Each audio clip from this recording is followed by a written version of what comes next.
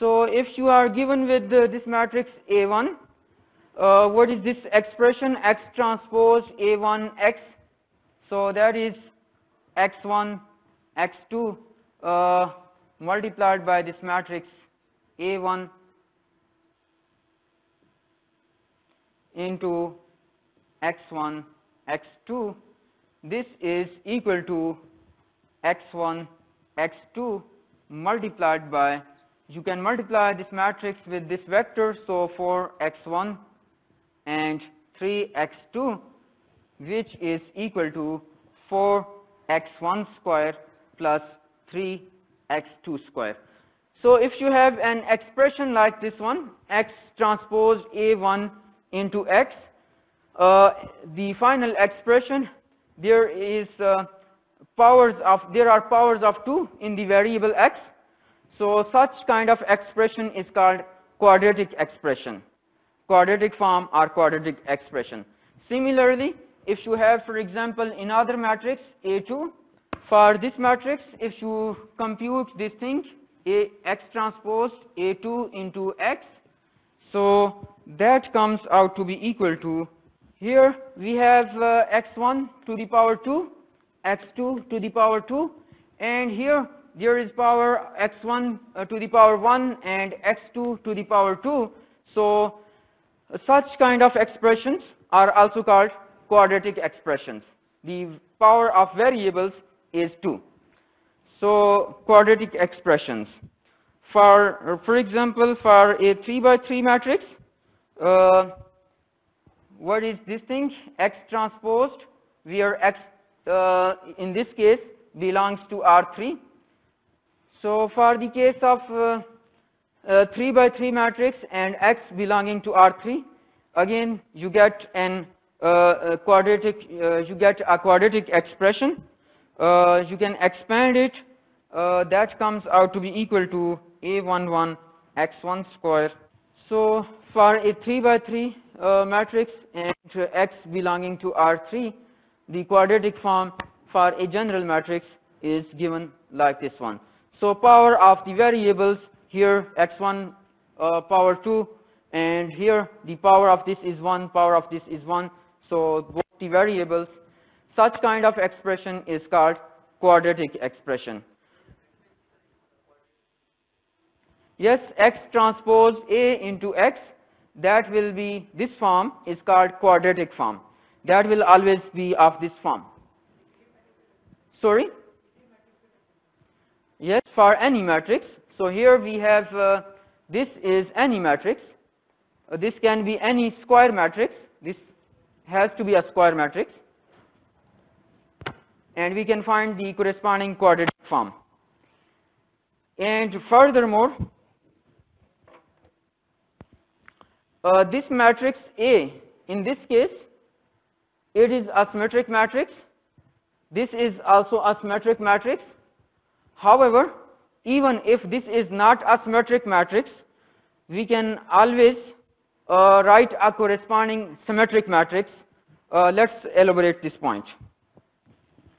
First of all, please write the, you have a quadratic expression given by, you have a quadratic expression and you want to write it in this form, X transpose AX.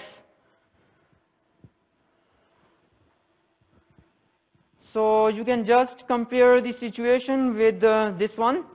The entries which the coefficient which is being multiplied with x1 square will appear over here. The coefficient which is being multiplied with x2 square, that will appear over here. x3 square, that will appear over here. So 5,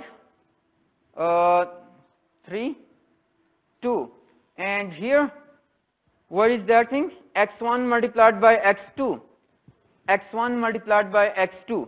So minus 1 will appear over here.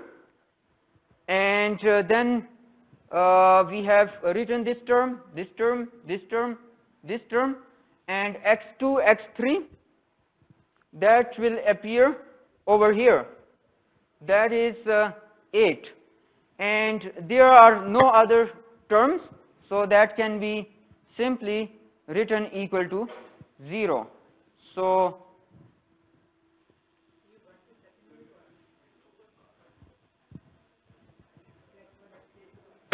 x2 x3 x2 x3, this term will appear over here. So there is observation. So here we have x2 x3 as well here x2 x3. So if you write here, you have already incorporated term, this term, or otherwise you can also write it over here. Again you will get the same expression. So write 0 over here and 8 here. Or there is another strategy as well. Since symmetric matrices, they are relatively easier to handle, so we would like to write, or we would like to have a symmetric matrix corresponding to it. That is, this quadratic form can also be written into this form: 5x1 square plus 3x2 square plus 2x3 square minus half x1 x2. ये जो आपकी observation x2 और x3 के लिए, x2 x3 के लिए थी, that observation is also valid for x1 x2. Here is x1 x2, x1 x2. So we have simply split this into two terms: half x1 x2, half x1 x2 plus 4 x2 x3 plus 4 x2 x3, and then we have this quadratic form. Here what is 5 and then 3, 2, and x1 x2, that entry here minus 1 by 2, and there is also here that entry minus 1 by 2, and similarly here is 4 and here is also 4. Is there any term corresponding to this term x1 x3? No such term, so 0 0. So that is, if we have a quadratic form, we can write it into this particular form, that is x transpose AX, and A can be considered as a symmetric matrix. So yes,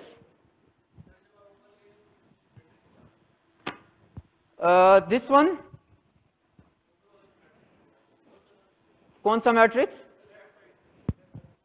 So yes, this is not symmetric. So even for the same thing, you can have a matrix which is not symmetric. You can also have a matrix which is symmetric.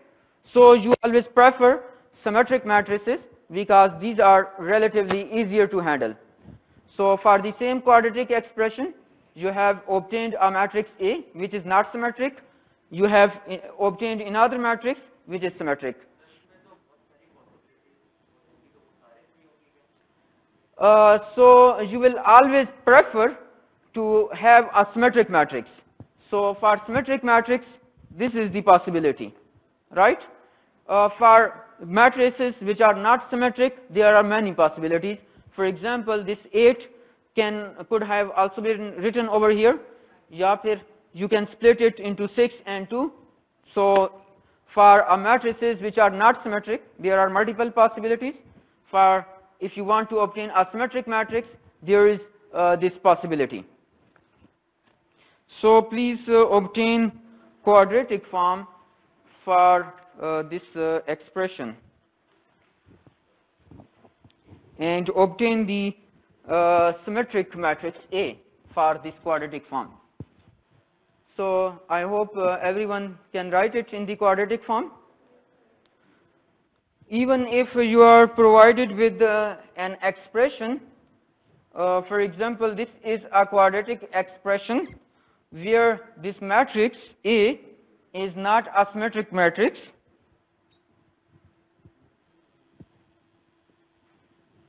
you have this quadratic form where this matrix A is not a symmetric matrix. You can still write this in a new quadratic form with matrix A to be a symmetric matrix. So how you can write it? 5, 5. Yes, you are right. So if you, for example, expand it, this is 3x1 square plus 4 plus 6, 10 x1 x2 plus 2x2, which can be rewritten in this form 3x1 square plus 5x1 x2 plus 5x1 x2 plus 2x2 square. So that is here this is 3 and 2, 5, 5. So if you have a quadratic expression, you can always obtain a corresponding symmetric matrix. Yes? Yes, you can even do it by observation. Yes. So here you had a quadratic expression x transposed AX, which was given by this thing 3x1 square minus 4x1 x2 plus 7x2 square.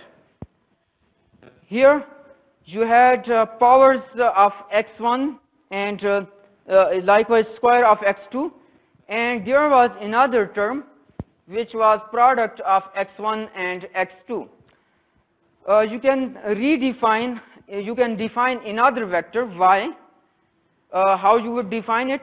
We will talk about that one, such that this y will be related with x, and this same quadratic form can be written into powers of y, only y1 square, some constant multiplied by y1 square plus another constant multiplied by y2 square. This is called transformation to principal axis. You had quadratic form with x1 square term, x2 square term, and another term which was product of x1 and x2. You can apply some transformation on this vector x such that the same expression will be transformed into this thing. That is, you will only have y1 square and y2 square. How to do that? So if you have this quadratic expression x transposed AX, so if this matrix is diagonalizable, then A is equal to x multiplied by a diagonal matrix multiplied by another x inverse and x. This small x, this is a vector, and what is capital X? Capital X is a matrix which contains the eigenvectors of matrix A. So if we define this transformation, that is x inverse into x, x inverse into x is another vector y.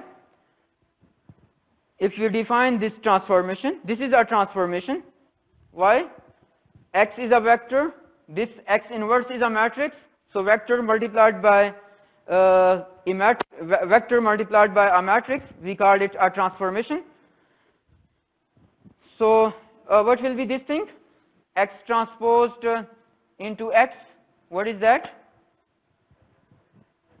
For this symmetric matrices, since this can always be a symmetric matrix, we have just learned that this is always a symmetric matrix. Even if it is not symmetric, we can write it in the form of symmetric matrix.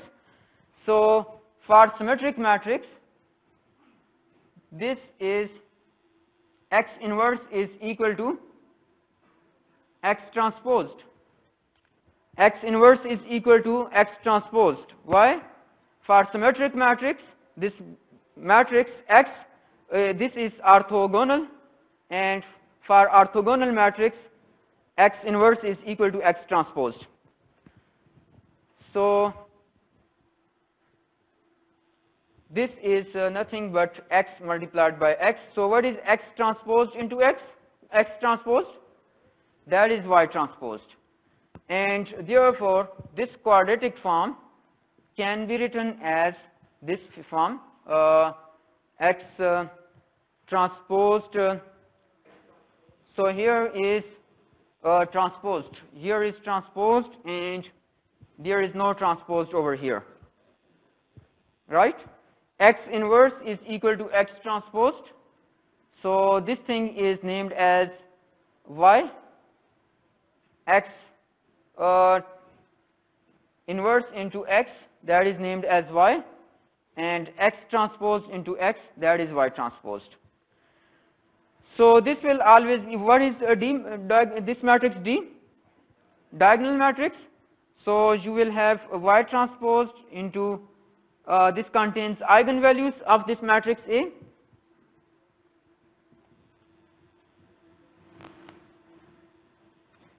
That is equal to lambda 1 square y1 plus lambda 2 square y2 square up to lambda n square, lambda is not square over here with lambdas,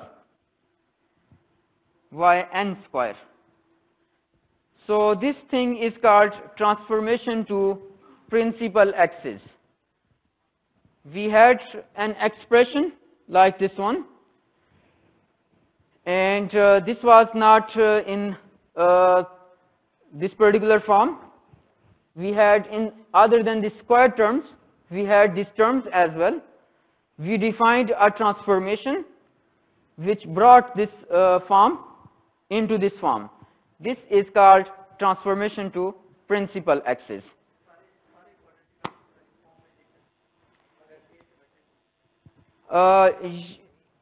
If A is symmetric, and furthermore it is diagonalizable. It is diagonalizable. If it is symmetric, then and diagonalizable, then this thing will always be satisfied. X transpose, X inverse will always be equal to X transposed if A is symmetric and X exists for that. There is an eigenbasis for that matrix, right?